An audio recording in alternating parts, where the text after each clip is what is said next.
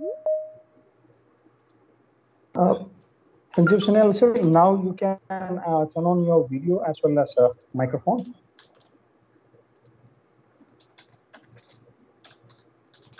Hello, how are you?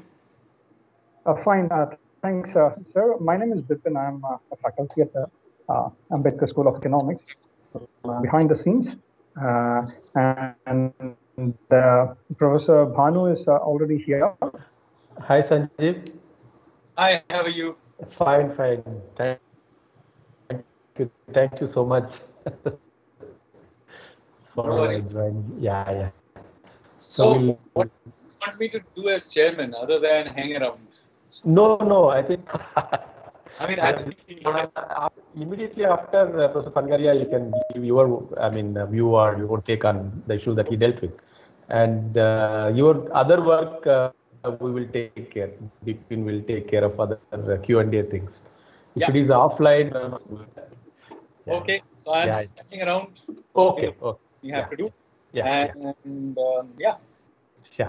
Hopefully, I'll get to visit you someday. I'm supposed to, but I've never been there. I hope that you will visit so soon. That is more important. No. So whenever this thing comes off, let's organize a plan and let me come. Yeah. It doesn't have to be a board meeting or anything. Otherwise, we'll never manage to coordinate a schedule. So I'll just organize as soon as things become safe. I'll come. Sure, Sanjeev. We'll definitely be on that. Yeah. So I'll just switch the camera off for the time. Yeah, we'll come back in 10, 15, 10, 12 minutes. Yeah. Thank you. Okay.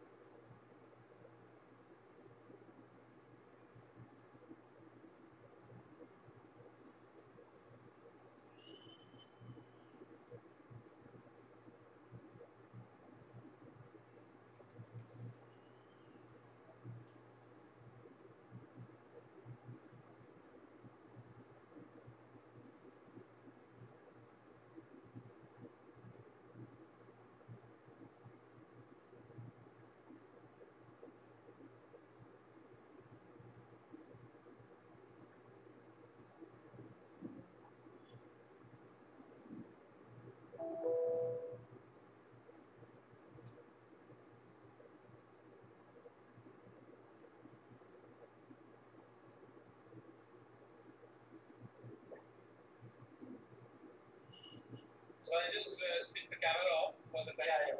Come back in.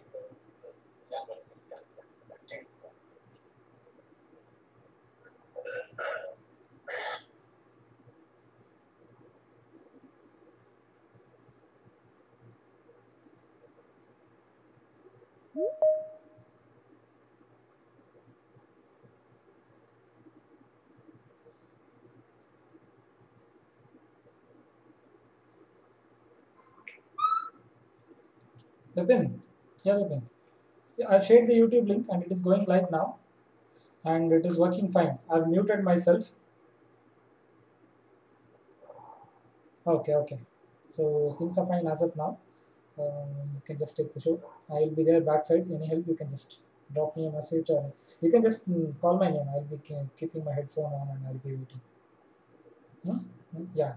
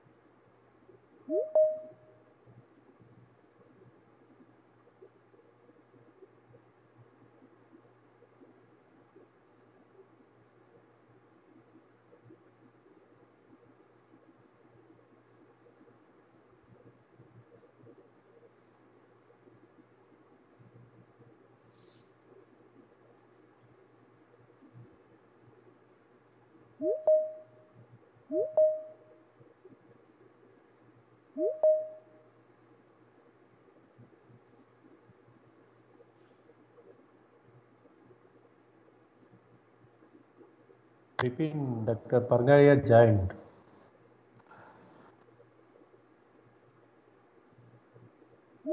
Bipin? Bipin? Sir, I'll take care. I don't know, Bipin, what happened. I'm here, sir. I'll do that.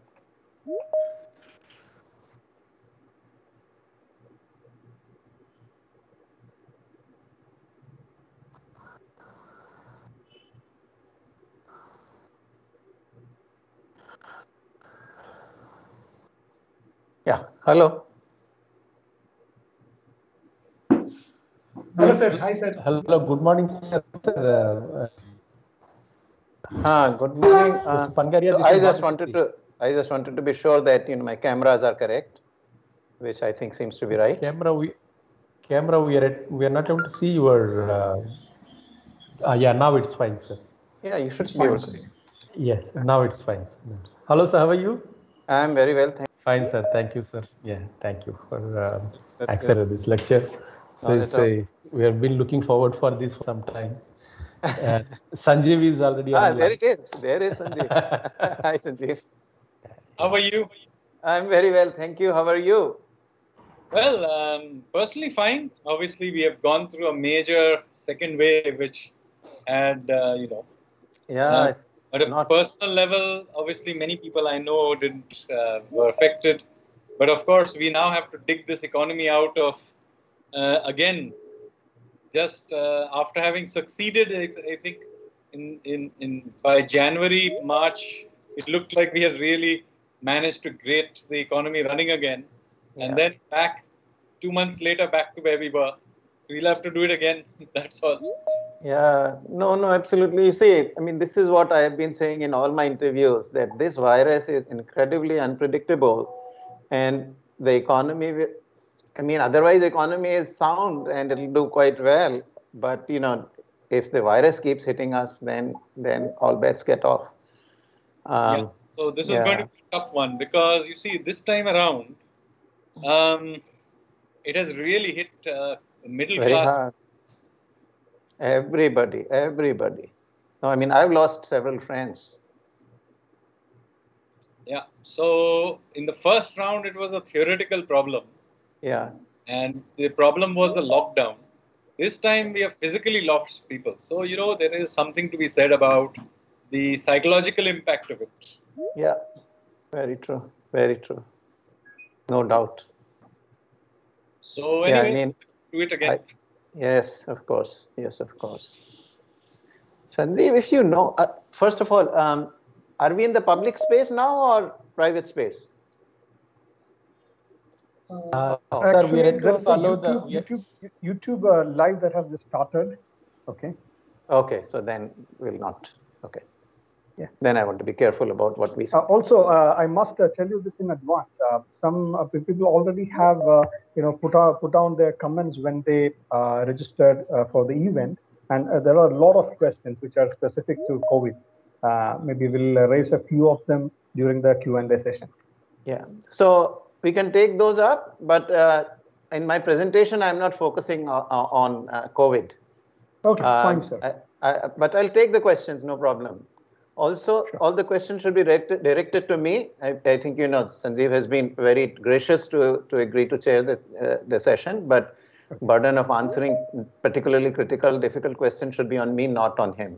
I mean, This is, having said that, of course, if Sanjeev wants to take any of those, that is fine as well. Sure, sir.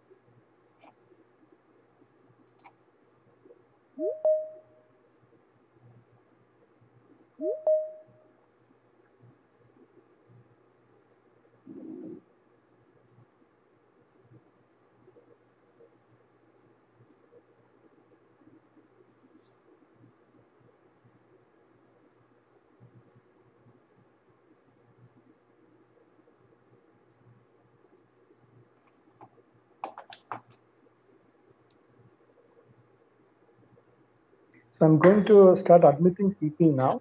We have a session going on in Microsoft Teams. Simultaneously, this is live streamed in the YouTube Base University channel as well. So most of our students are joining from the Base University YouTube channel, and eventually, depends on the crowd that joins the meeting.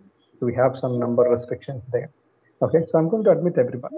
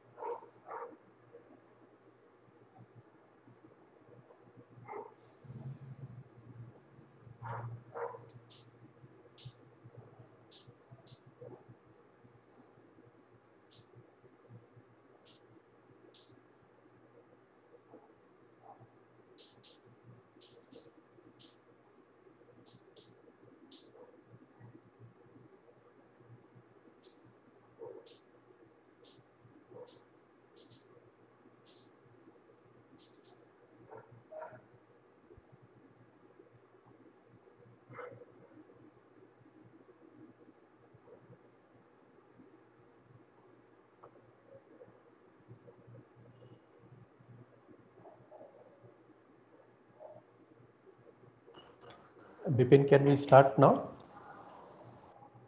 Yes, sir, we can start. Sir, Professor Panagariya, can we start?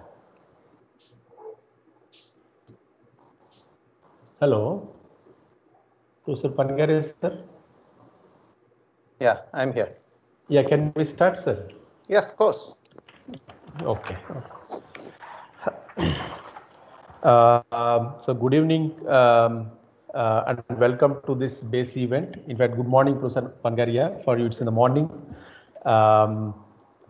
This is an event organized by Dr. B.R. Ambedkar School of Economics, Bangalore. I'm not sure you know about this university. This is relatively a new university instituted by the government of Karnataka as a tribute to Dr. B.R. Ambedkar, who was an economist to begin with, and later, as we all know, a renowned jurist and father of Indian Constitution. Recently, we at BASE, we have initiated a BASE University distinguished lecture series, wherein we invite a very distinguished economists and public policy makers to give an open lecture on the topic of their choice.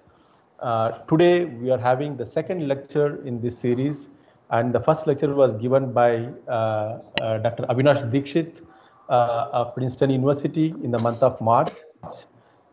Today's lecture is going to be delivered by Professor Arvind Panagariya, a professor of economics and the Jagdish Bhagwati Professor of Indian Political Economy at Columbia University, on the topic, a very interesting topic, that is Indian economy challenges and opportunities. For the audience who are reading and writing on Indian economy and the public policy making, I'm sure Professor Panagariya doesn't need any introduction. However, as I said, there are many of our students who are very young. We just joined this university as young students of economics. I would like to introduce very briefly, with the permission of Professor Panagariya. Apart from being a professor of economics at Columbia University, Professor Panagariya was the first vice chairman of the Niti Aayog, in the rank of a cabinet minister, and he was India's Sherpa to G20 meetings. He also served as a chief economist at the Asian Development Bank. Professor Panagariya has authored more than 15 books. His recent book was on India Unlimited, Reclaiming the Lost Glory. And his earlier books, India, the Emerging Giant, which was published in 2008, was listed as a top pick of 2008 by the very well-known magazine, The London Economist, and described as the definitive book on the Indian economy. The Economist described his another book, which is a very popular one, Why Growth Matters, which was co-authored with Professor Jagdish Bhagwati, as a manifesto for policymakers and analysts.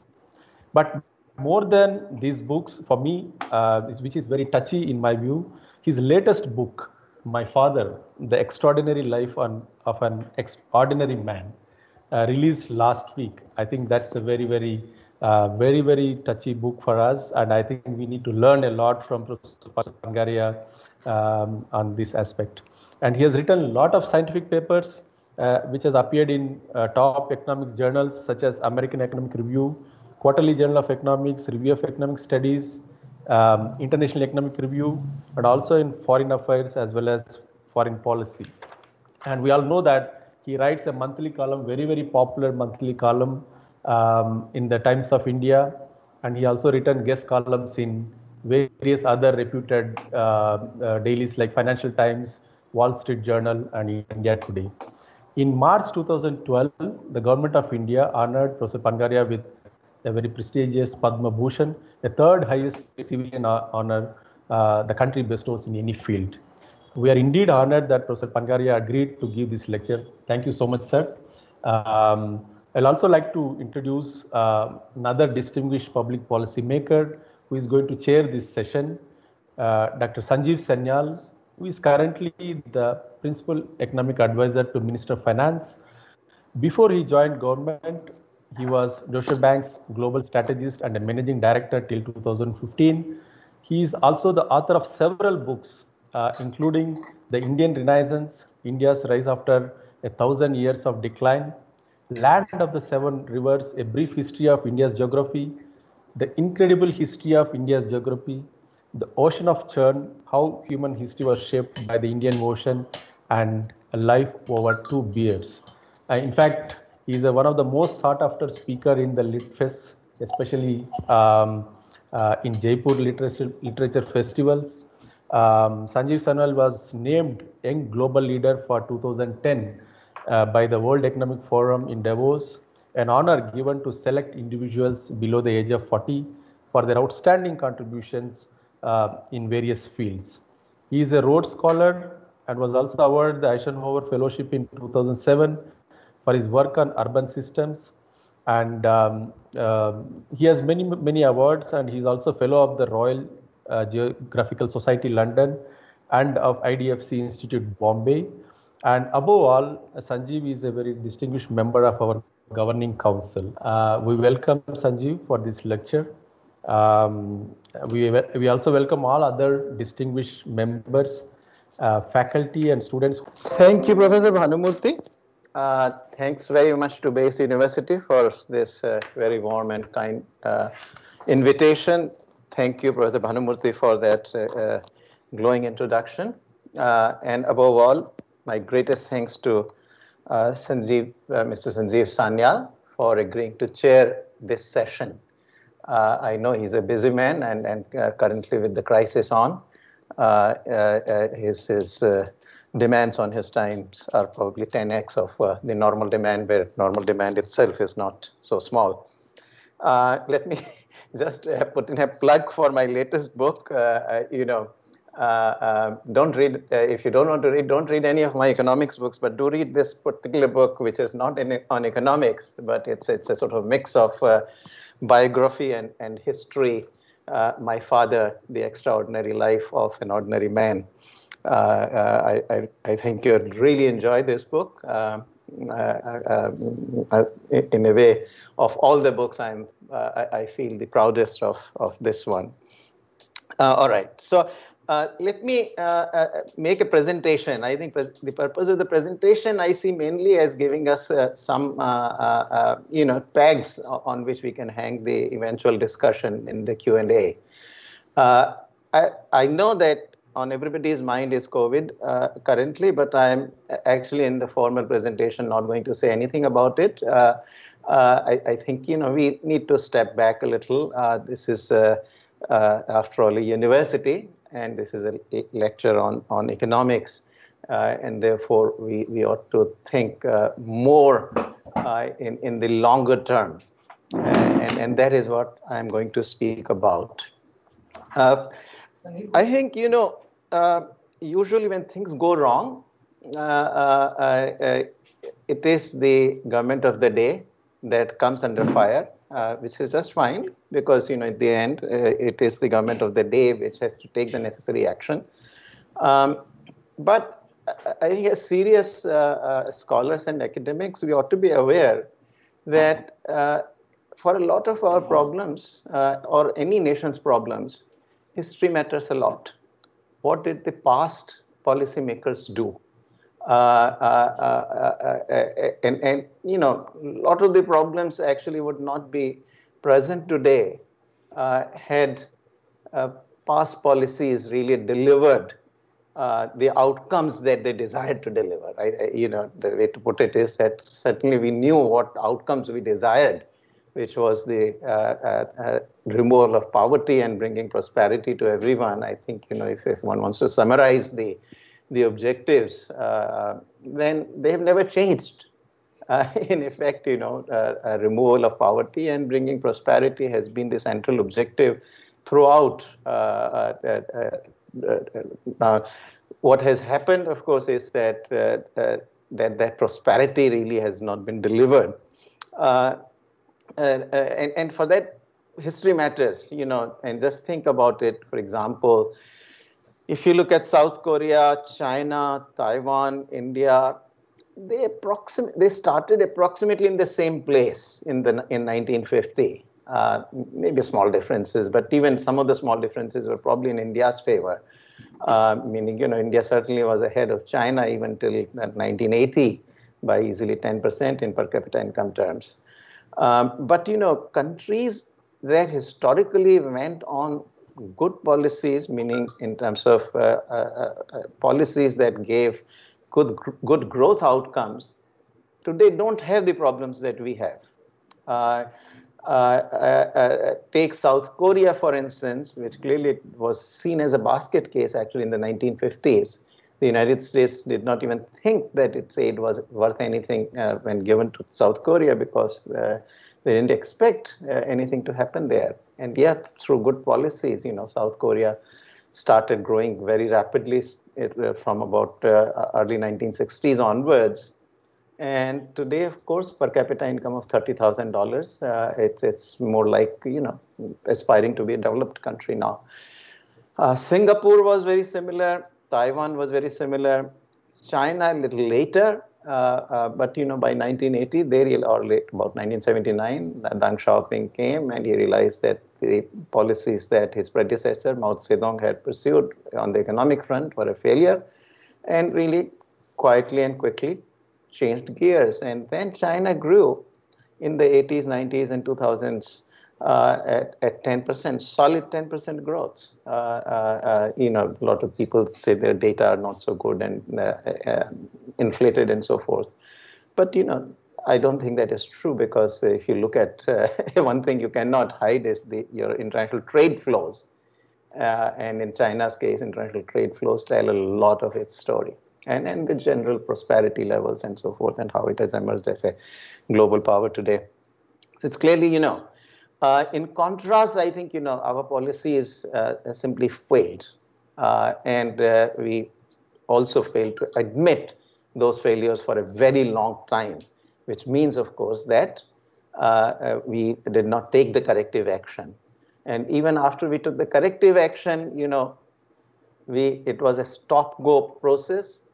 We did some very good things in the 1990s in terms of policy shifts, but then and early 2000s, but then the whole period of 2004 to 14, policies again went back to the kinds of, particularly 2009 to 2014, we again went back to bad old ways.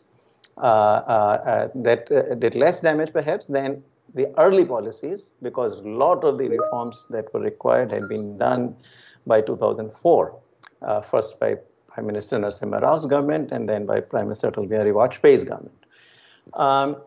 We have come back to the reforms now, but of course current scenario has been then impacted. Some of the very big reforms have happened under actually Prime Minister Modi. Initially first 2 years or so were slow, distractions and all. Then some big things were done again in the second term, started off with some very, very big bang reforms. Things looked very good. I was very upbeat, but then not. We are in the midst of COVID. All right, so let me just, what I want to do is show you a little bit, a few slides here. And see if I can actually do that. I hope I can. All right, so let's see what happened. Somebody help. Hi, sir. So, am I ready to open? I'm saying open tray, but I'm not quite sure that it is letting me. Now it is doing it.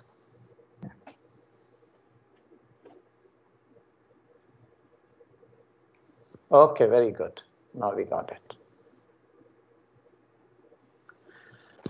Okay, so let's hope this technology works for me. So this is one picture you see, which summarizes our history. From 1950 to 2019-20. What this does is it shows in an index form India's per capita income in real terms. So, anything that happens from inflation, I have taken that out. In fact, we have a continuous series from 2000 at 2004-5 prices, from 50-51 to 2010-11. From 11-12, we shift to a new series. So I had to do some correction there. So that's the only correction I have done. The rest of the series really is as done by the MOSPI or the CSO.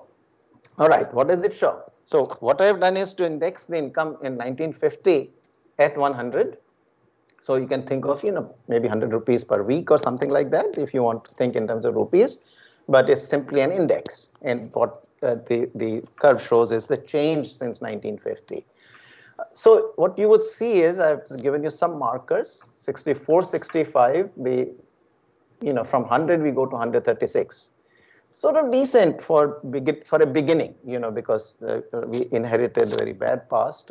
First half of the 20th century was a wash, hardly any increase in per capita income. So there was some sort of, improvement. But then actually growth rate really remained very, very slow. Very slow. In the next 15 years, we went from 136 to 156. Base was now a little bigger than 100. So adding 36 here was worth, gets a lot more credit than the 20 here for these two reasons. One, it's only 20 that we added from 64, 65 to 80, 81. But also that, this was being added on the base of 136 to begin with. This period was really perhaps the darkest period of India's economic history. A lot of the bad policies that eventually had to be replaced by better policies were introduced during this 15-year period. And largely this was Mrs. Indira Gandhi's period.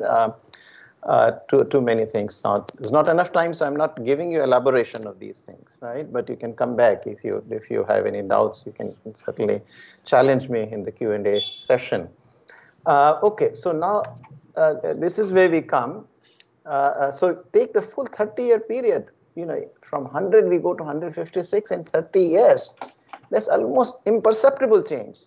I mean, if you take a snapshot, fine, you'll see that per capita income is 1.5 times what it was in the beginning period year. But those of us who lived through this, because 30 years is a long time, and so you hardly saw any change to your life.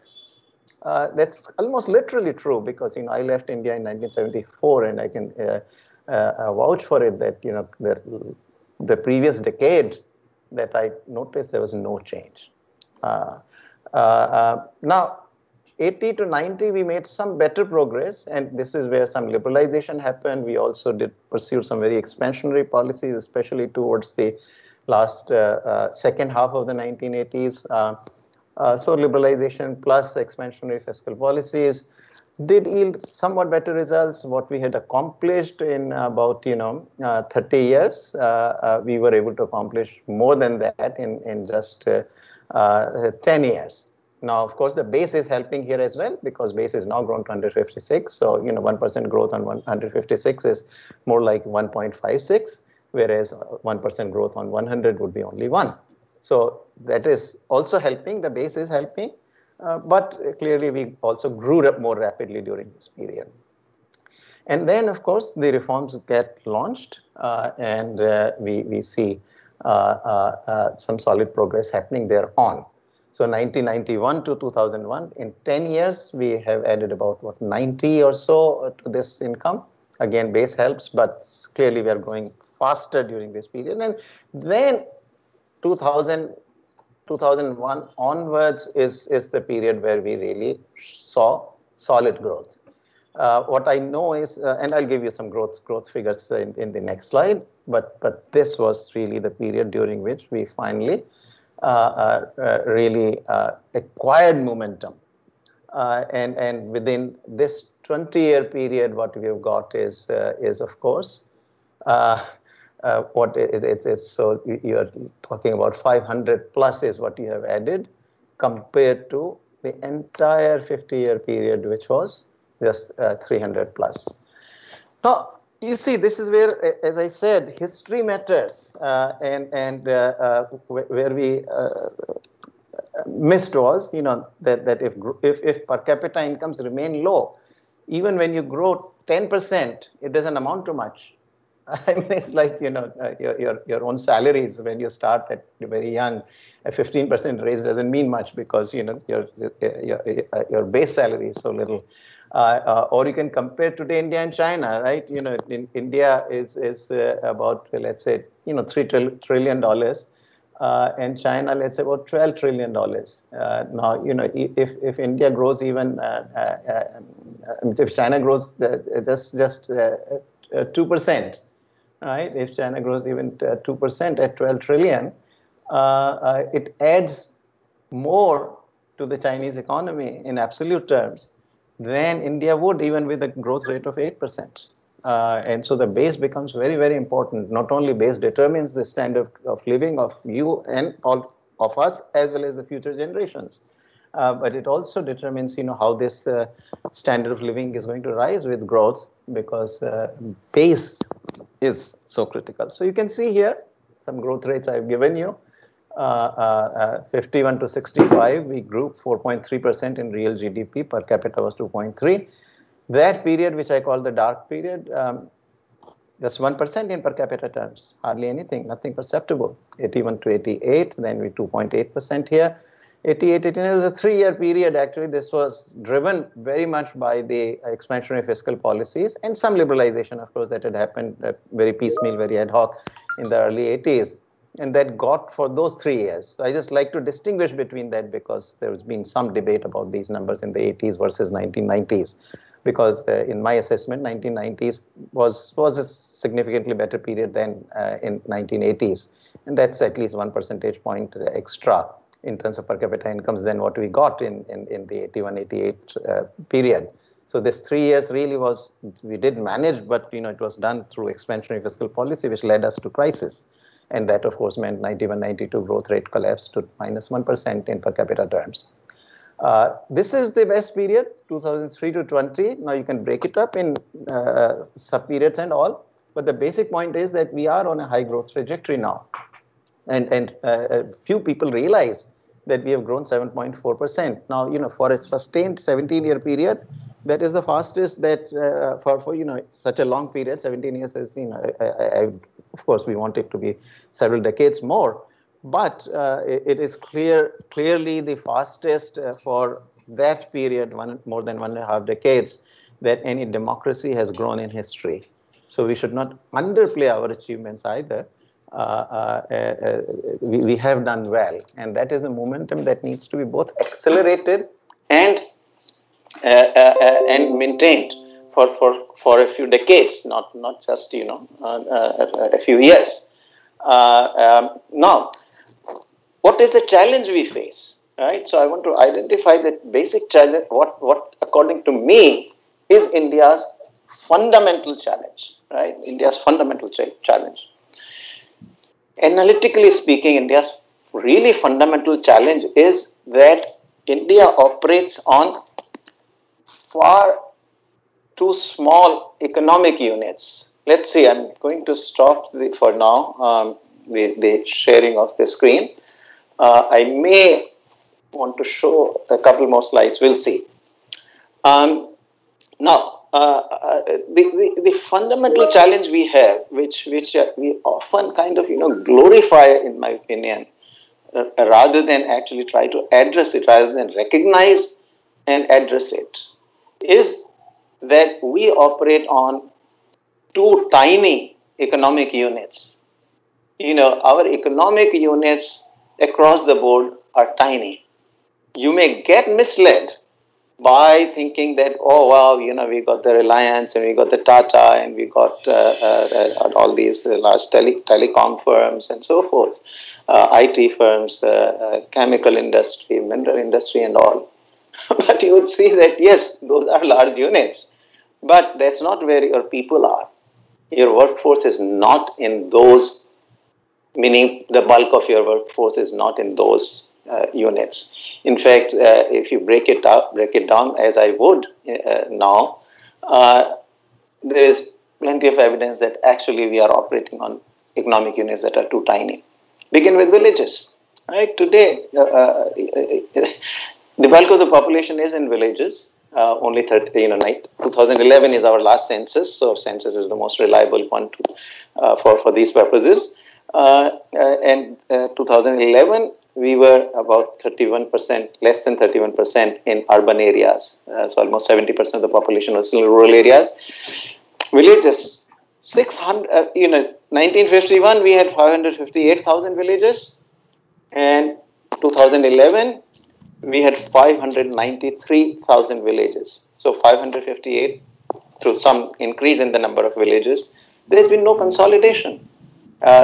True that each village is a little larger now because population has grown, but the basic fact is that the bulk of the population is divided into this extremely large number of units.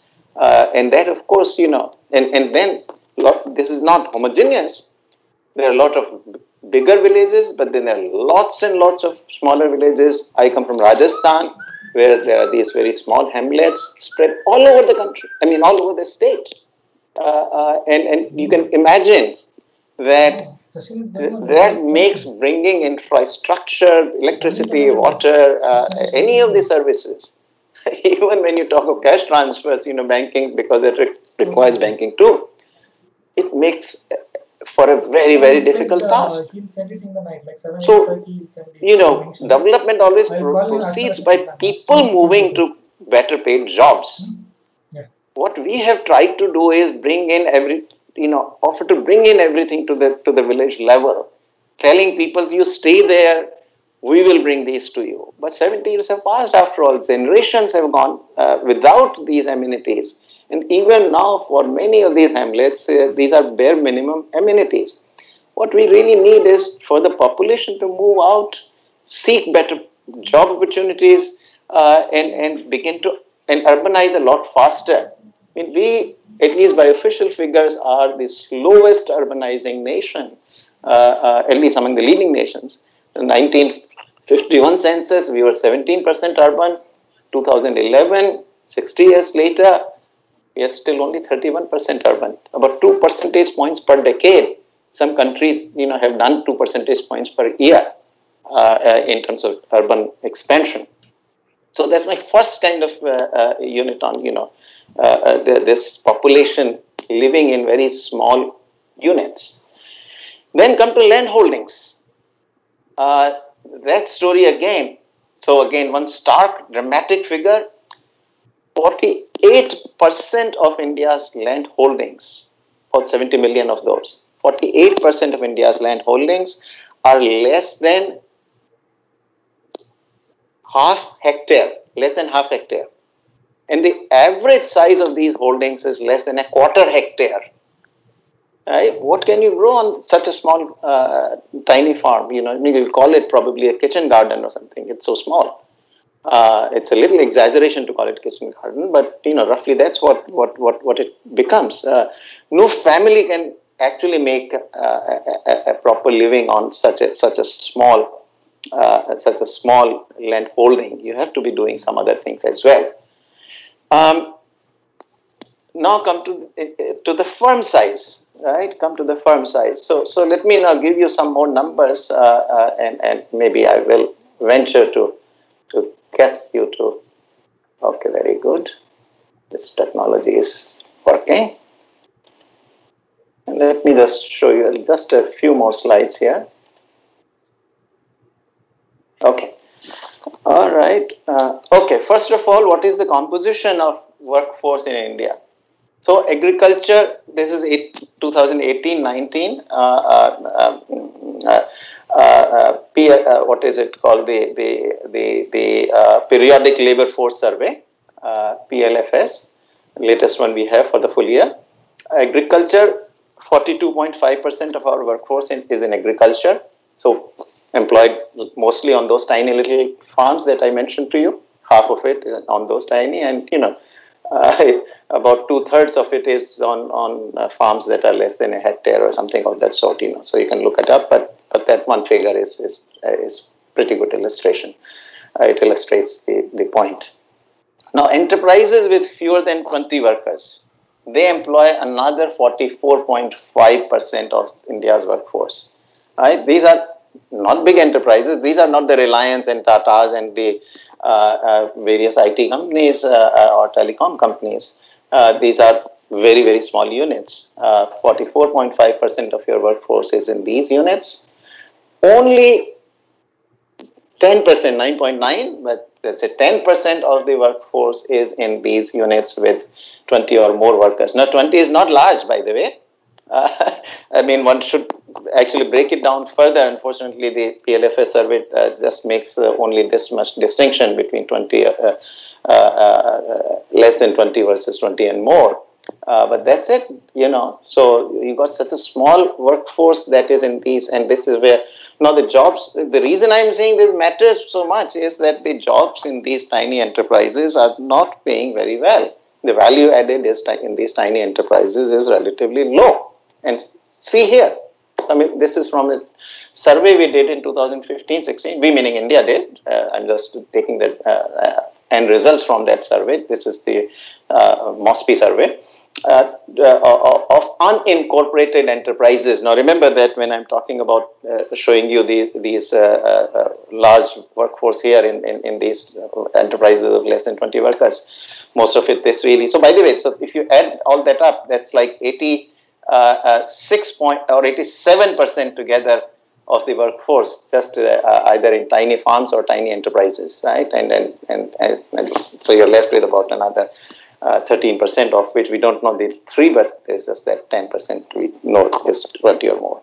But why it matters? Because look at these numbers. Now, 15-16, this is in current rupees. What I've given you is the share in employment. So there are two types. These unincorporated enterprises are the ones where most of those workers are that I mentioned to you, the 44.5% here.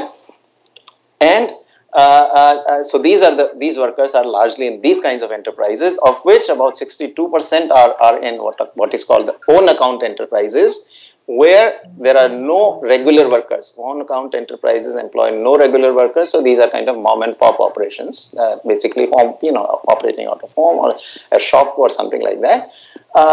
And the 38% are in establishment enterprises, which are defined as enterprises which employ at least one regular worker on a full-time basis.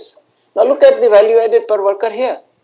This is annual value added per worker in 2015-16 rupees, 73,000 to 74,000 rupees approximately. Now imagine this is per year. Even in establishment enterprises, it's not very large. If you work it out, maybe it will be what, some 12,000, somewhere between 12 to 13,000 rupees per year. Not very large. So we are still, this history I showed you of low productivity, where the per capita incomes remained low and rose so little, etc. The history is continuing with us. And the only way to break this history is to create better paid jobs. And that's what we are not able to do. Now compare this. This is third set of numbers, which gives you, and you can look at basically the bottom table. I already showed you that, look, these numbers are not very large numbers, the value added per worker.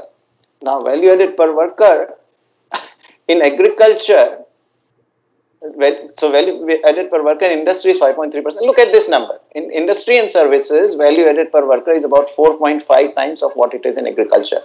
So, if I can round it off to 5 or 4, whatever you want, agriculture has a productivity value added is of less than 1/4 of what it is, or less than 1/5 of what it is in industry and services. But industry and services itself is not very high productivity activity overall.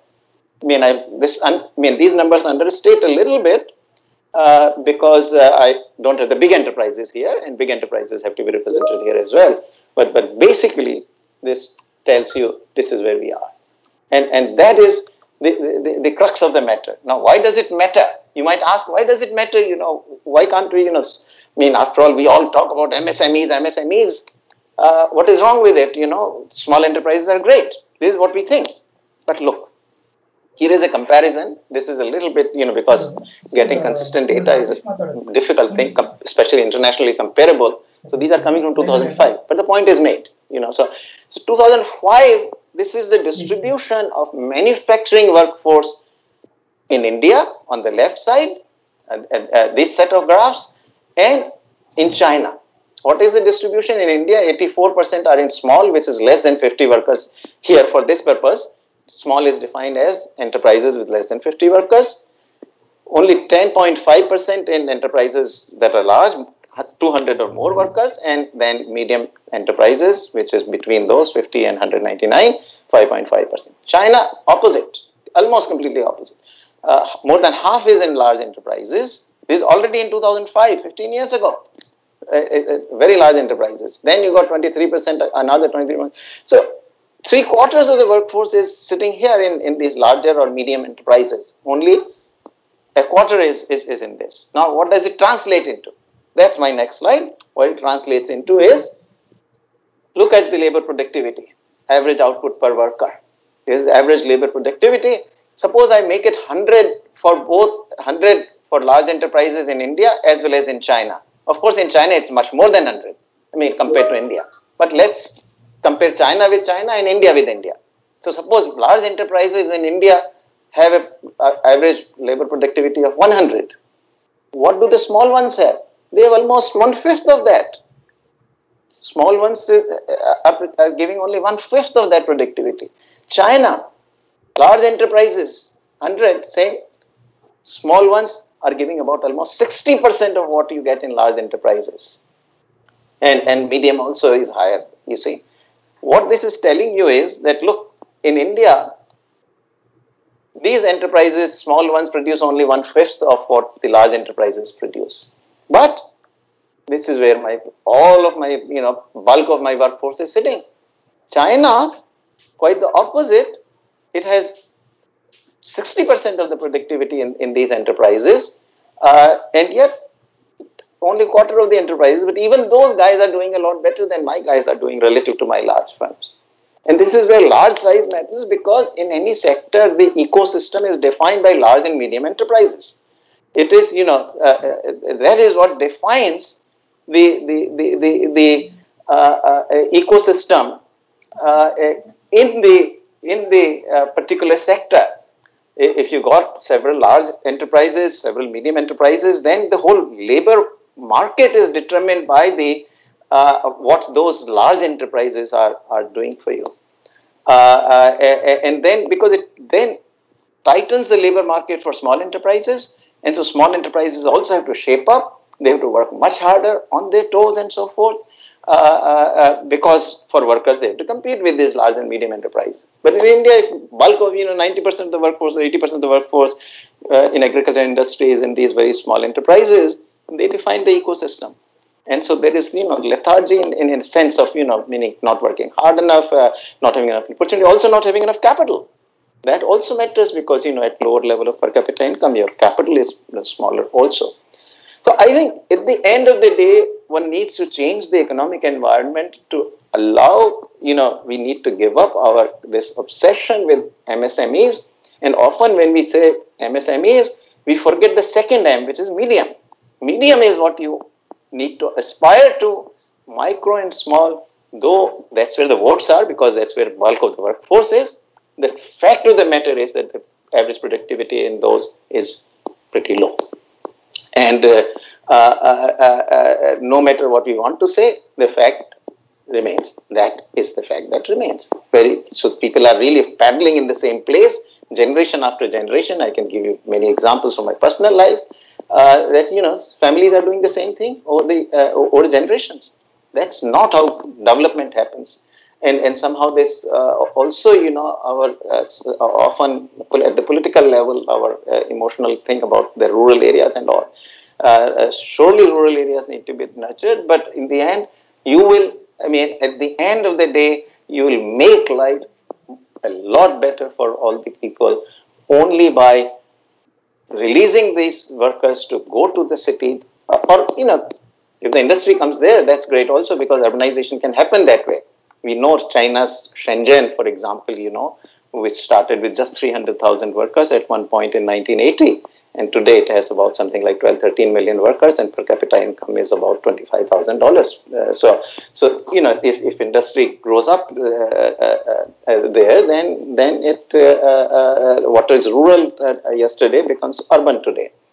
But what we need is the emergence in many different sectors, particularly labor intensive. What we have also done because of the policies, clearly policy induced, what has happened is that we have really ended up with much of our capital ending up in these very highly capital intensive sectors, the kinds of engineering industries, chemical industries. You look at petroleum refining takes up huge amount of capital, but so the capital is sitting all in these highly capital intensive industries which don't employ much workers. Labor intensive industries which employ a lot of workers don't have much capital, and so they, of course, that is a major reason why productivity remains low there also. So this capital allocation has to shift out of to much more greatly towards labor intensive industries, apparel, footwear, furniture, a lot of light manufacturers, etc. But we also need large scale firms in these sectors. You can I've given you some comparison with China already, but you can compare it with any other country. Our firms are tiny. Without larger and medium firms being there, smaller firms will not flourish. For smaller firms to flourish in productivity terms, in good wages terms, you need the emergence of large and medium firms in all these, particularly the labor intensive sectors which create employment opportunities. If these opportunities come people's way, rural population will move. Migration does happen. We have seen, massive movements of people during COVID. So we know that there is a large migrant force, and the economic incentive is damn powerful. My own father, right, ultimately having lost his father at 5 and mother at 14, nevertheless managed to ultimately migrate from my village of Suwana to Jaipur. And in the next generation, I could migrate from Jaipur to the United States. So the progress happens. I mean, it was a lot of pain for him to undertake what he undertook. But it made his own future life, his own wife's future life, my mother's future life, and our children's lives much better. And that is what we have to keep in mind, you know. So we tend to think that migration is a bad thing because, you know, people are migrating under stress. But young move. Young have ambition. They want to move. They are willing to sort of take some uncertainty of life. And particularly when you're a bachelor, you're able to do it. As you grow older, your responsibilities rise, you become less enterprising. But, you know, people want better lives. And so we need to do things, policies, which facilitate that rather than put hindrances in them. We have tended to kind of tie down the people to the rural areas, to the villages, that we will bring all the benefits to you here. But that's not how life ought to be. Life ought to be that I make my own life. I kind of, you know, generate my own income rather than receiving it from as a transfer from somebody else who is generating that income. I want to be my own wealth creator. I think, you know, most human beings want to do that, and that is ought to be the, you know, the really our philosophical guiding philosophy. So I'll stop there. Sorry, I took a little longer, but I hope that completes the discussion. Thank you so much, sir. It was fascinating. I think the gist is that, you know, small is not so beautiful anymore. I think that is the gist that we are getting from you. Now, can I request Dr. Sanjeev Sanyal to give his chairperson's remarks? Thank you very much, Professor Panagariya, Professor Bhanumurthy, and the students and faculty of Base University. It's a pleasure to chair this session, of course. And after a wonderful speech by friend and mentor, Professor Panagariya, it's a real pleasure to sort of take this grand sort of view of economic policy and economic history. Because I think very often during the times that we happen to be in right now, we tend to end up getting taken up by the you know, pressures of the time. So it's a good to be reminded of the larger picture in some ways at these times. So you know, one of the things obviously that Professor Panagariya just did is take a very long range of history, of post-independence history, and this is important to get a sense of where in this sort of long, while it may seem that you know, having a size and per capita income like that of China, or in fact even of many of the other sort of high growth Asian countries, is almost feels like they're so far out and so almost unachievable. Should remember that this was all achieved through this compounding, and a decade or two of compounding can work miracles.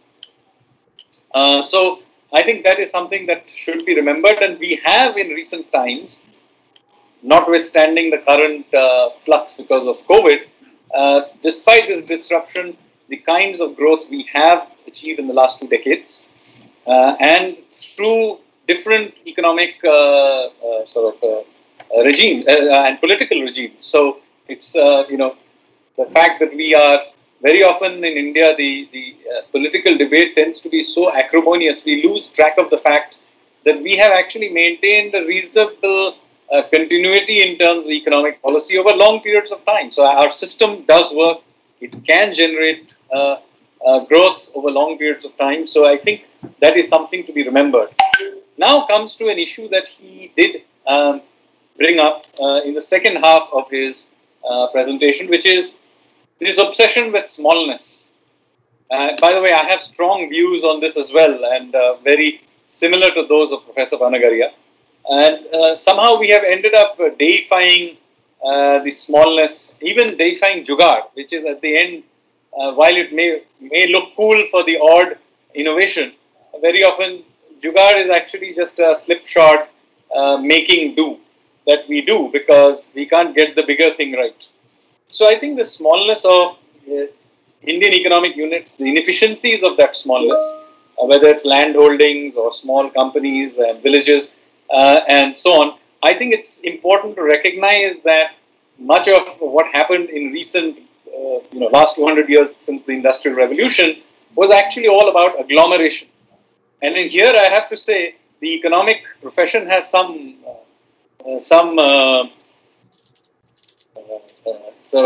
needs to take some cognizance of the fact that our students are very often first taught about the diminishing returns and less about increasing returns. Good point. So I'm sorry that many of the textbooks really need to teach people about increasing returns to scale.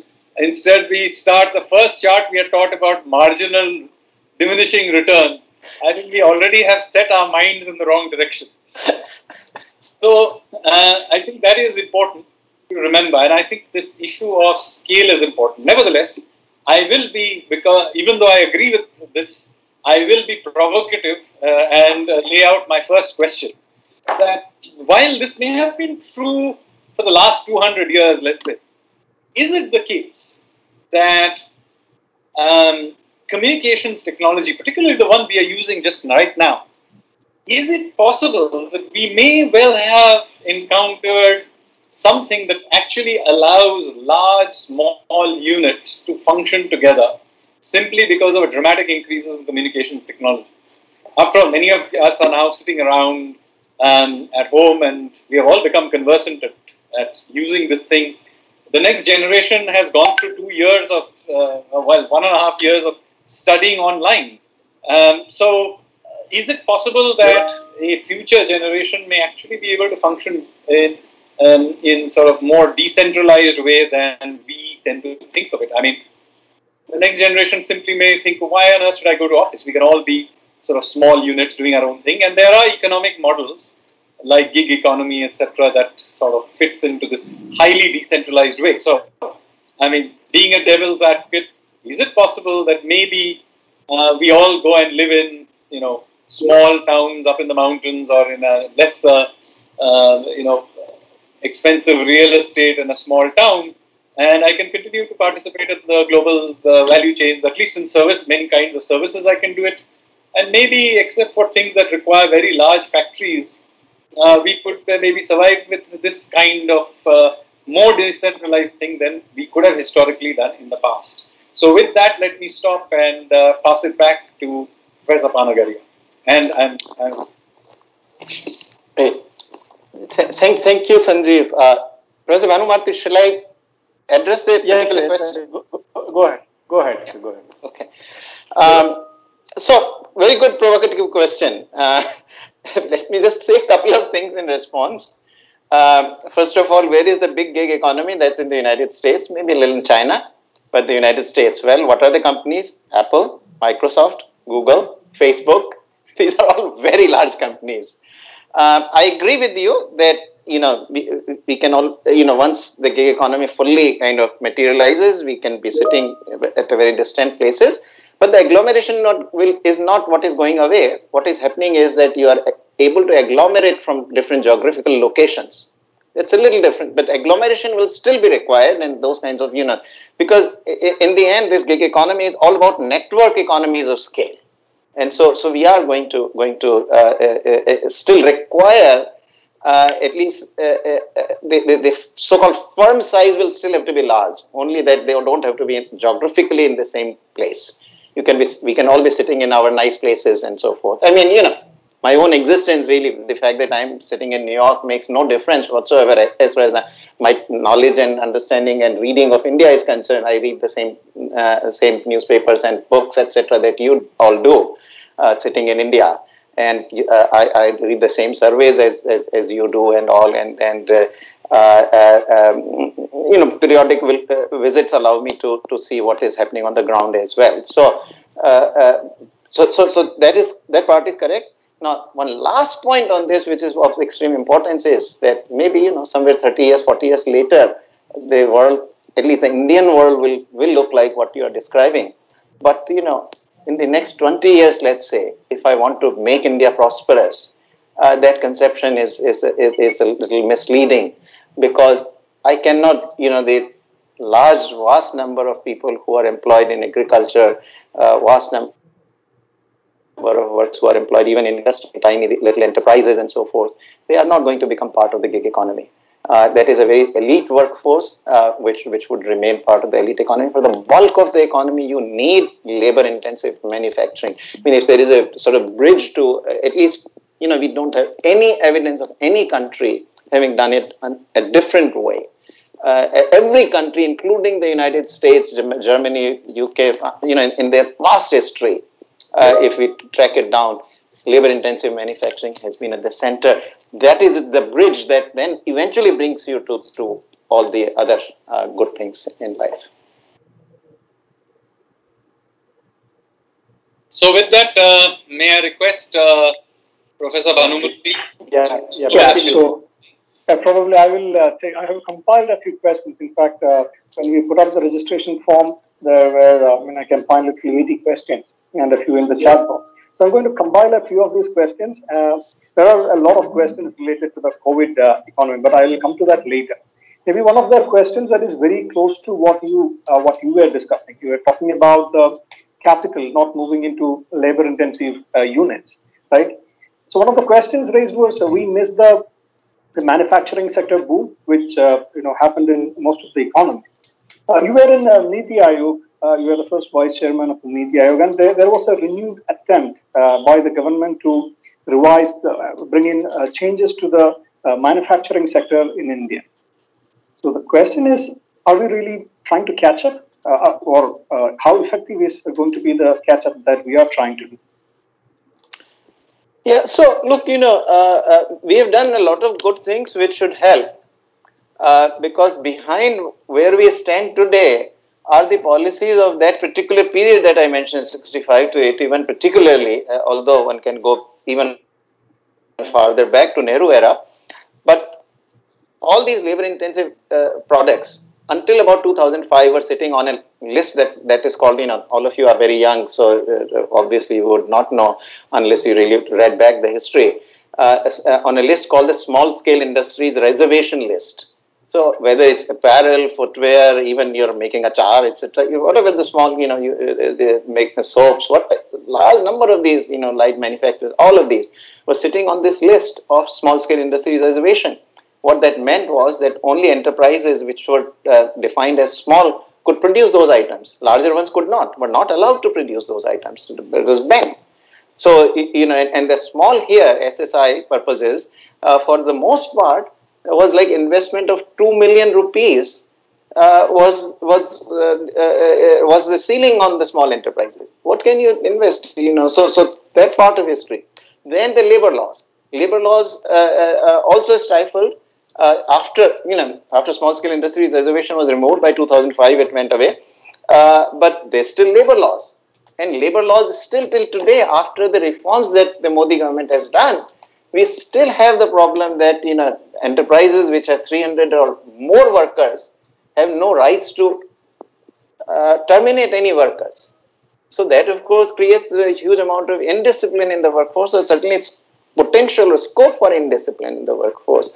The enterprises have to be able to, occasionally terminate workers who are disturbing the discipline of the workforce. Worker rights have to be protected, but there is a reasonable protection.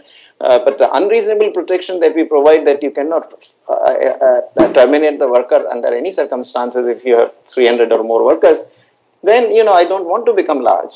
And remember that these labor-intensive enterprises operate on very thin margins. Margins are very small. So any disturbance of economic activity pushes them into red. And the export markets for these products are super competitive. You have Vietnam's, and you have Bangladesh and Cambodia's and China's, and even in some cases Korea's, etc., competing in that marketplace. So you need to be able to do that.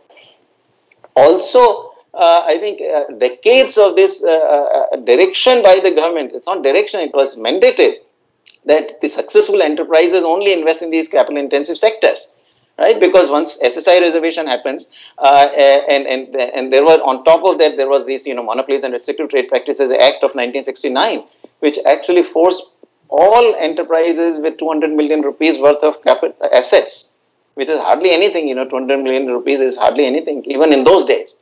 They were confined to a small group of very highly capital intensive industries. So all our entrepreneurs, all our business houses completely got hardwired to operate only in capital intensive sectors. So today you got talk to people at CII, at FICCI. Nobody talks at all about making, shoes or stitching clothes, or, this is beneath the, in a way, you created this Brahminical kind of attitude among the enterprises also. And this is forced in a way, of 5 to 6 decades of this confinement of the entrepreneurs into highly capital intensive industries. So they also don't want to invest into these activities. It's the newer entrepreneurs who will have to come in and all. But at least policy has to be liberalized, particularly the labor laws. Now, the Modi government has given the power to the states. So I'm hoping that some states will come forward, and relax that limit. Take that to that 300 limit to 15,000. What is there? Large firms have to emerge, and particularly in these labor-intensive sectors, that's where you need the emergence, and so we still need to do that. So it's still work in progress. We need to change attitudes also, the entrepreneurs, that, these are also activities that, and also, by the way, policy still in some ways, like when we do PLI, it is done based on the amount of investment. Large investments is what gets the subsidy under this PLI scheme. Well, the more you invest, the more the subsidy. But then, small enterprises like apparel, clothing, etc., they are not such large enterprises. They can't absorb. They can absorb workers. They don't absorb as much capital. So even capital subsidy ends up actually pushing in these capital intensive sectors, which don't create enough jobs. Okay. Okay. Thank you, sir, for that response. So the next question, and given that we're running short of time, I will take up the question from the COVID, which is the most popular question. The first question, I think it's coming from one of our students. It's, do you consider the vaccines as a public good? Absolutely. It's not only a public good. Vaccine is a global public good. If we had a global government, then that global government should actually provide to the entire world. And that would also be the most efficient solution. But certainly at the national level, it is a public good, and it should be provided basically through taxpayer money. We spend taxpayer money on all kinds of different things where we should not. We are running all these public sector enterprises, that's a completely private sector activity. And there is no public good nature to most of those public sector enterprises. Maybe, railways might be different, but for most part, there isn't. But the vaccine is absolutely a public health issue and national public health issue. So I've written on this. So I'll go to the next question. Do we need another big stimulus announcement? So we had one big stimulus announcement earlier with the first COVID wave, but now it looks like we are going again on the back foot because of the second wave.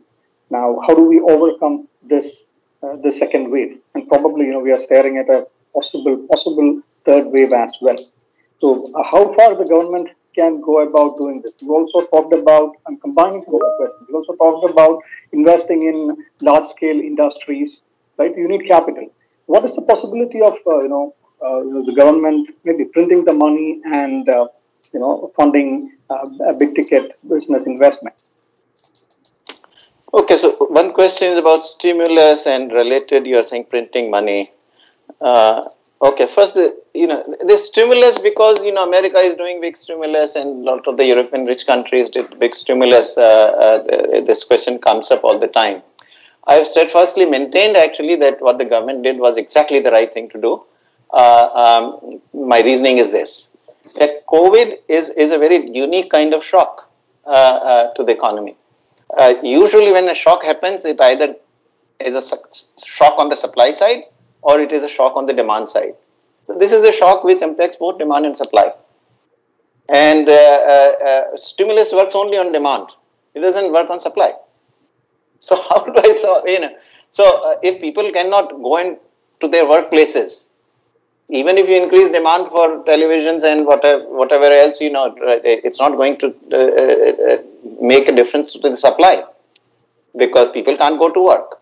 The shoppers, in fact, it's even worse. You can give cash transfer to the people, but if COVID means that you stay indoors or the stores are not even going to open, how are you going to translate that income into effective demand? You cannot. In fact, data show very conclusively that actually all the stimulus that was given in the Western economies, economists did a study of 21 rich countries and they gave this trillions of dollars worth of stimulus. And in the end, all it did was to double the savings. They estimated the savings should have been without the stimulus transfers about 3 trillion. Savings ended up being 6 trillion in the first 9 months of 2020. So that's from the Economist magazine. So, this shock, if we want to really get going with this, the specific things we need to solve is the COVID itself. Make conditions such that people as consumers can go to the shops can remain open, and workers can go to their workplaces. I think that's what you need. And for that, you need to deal with the COVID. And so vaccine ultimately is what it is. Since, I've been arguing for quite a while now, more than 6 months, that we need to invest big time in vaccines. Now, whenever the subject comes up from the policymakers, bureaucrats, one hears about, we are about to do this. But what about now? I think even today, our vaccination rate has dropped to less than 2 million. 1.5 million roughly is where per day is where we are vaccinating. And I'm completely mystified because at least if I look at the publicly available data, they say that, Serum Institute is producing at least 60 million units per month. And Covaxin is doing another 20 million per month. That means about 80 million. That gives you about 2.78 million per day. Why is our vaccination rate is still at 1.5 million? I mean, that's a mystery, and somehow the policymakers, the bureaucrats are not giving an answer to that question. They keep saying that, next 5 months, last 5 months, August to December, we'll do 2.2 billion or 2.1 billion vaccines. And that we'll, vaccinate by the end of the year everybody. I just don't see how this can happen. It's not possible unless at least we have to do as many vaccines as vaccines available today. And we have to get to something like 7-8 million vaccines per day. That is minimally that's the rate we would require to actually vaccinate the entire, or at least let's say 65% of the population, which is the I'd say above 18 population by the end of the year. Okay, I will quickly take one last question. Since you have brought up the case of the MSMEs. So one of the questions was related to the Indian banking sector, which is already facing the issue of the NPAs, non-performing assets. And you are right now saying that we have been, giving too much of, or rather the Indian economy has been focusing a lot on these small firms where the productivity is much lower. So are we falling into some kind of a trap? Because there is a push from the government as well as from the public to invest more in, or rather force the banks to give more loans to the small-scale industry. So are we falling into some kind of a trap there? No, don't get me wrong here. So NPA problem is, certainly MSMEs have also contributed to it, but the big problem is a big part of the problem is coming from very large firms. So NPA issue is a little bit different one, and even also don't get me wrong on this, that that what the enterprises that I'm talking about, tiny enterprises, less than 20 workers, that's what those unincorporated enterprises. I don't think they get to my knowledge, maybe if Sanjeev knows differently, can clarify. But to my understanding, these tiny little firms, less than 20 workers, they don't get bank loans. It is somewhat larger firms. So probably some of them, medium size, or some of the small firms probably get it, but on the higher end side. What I'm saying when I say our obsession with MSMEs is micro and small, and what I'm saying is that in terms of the messaging, etc., we seem to encourage people, the kids remain small. That's a good thing. I mean, it's not simply of the the bigger issue. Another way to put it would be that, look, the micro need to become small. Small need to become medium, medium need to become large, and large need to become even larger. I mean, what you need is enterprise size has to grow. What is happening, Manish Sabharwal sometimes uses a good terminology. He says that, we produce, what is the word, dwarfs or something, right? Dwarf firms or midgets, that don't grow. So we grow enterprises that are small and remain small. What is important is, you can start small, that's not the issue. But you have to grow large over time, But if for generations you are doing the same activity, then, you are not becoming prosperous. So that's what I mean by the environment ecosystem, that it has to bring pressure on enterprises to survive. And to survive, they have to get bigger. And the policy should therefore reward becoming bigger. It should not, reward that you remain small. So that's the message. Okay, sir. Thanks for taking up those questions. Given the time constraint, I think we will wind up the session. So, Bharamurthy sir, do you have anything to ask or add there? No. You can go ahead. Yeah. Okay. So this is the second Base University Distinguished Lecture, and we are privileged to have Professor Arvind Panagariya as the distinguished speaker. It was a very insightful speech, starting with the Indian economic history. And I'm sure our students who are studying Indian economy, and in general, they have taken down a few points from your speech. And especially, I was very much fascinated by your take on the tiny economic units and the implications. And I'm sure everyone sitting here are also thinking about the same thing, and how actually that brought down the productivity, right? And of course, it was eye-opener for me. Like, our productivity from the small scale firms is just 1/5 of the large scale firms.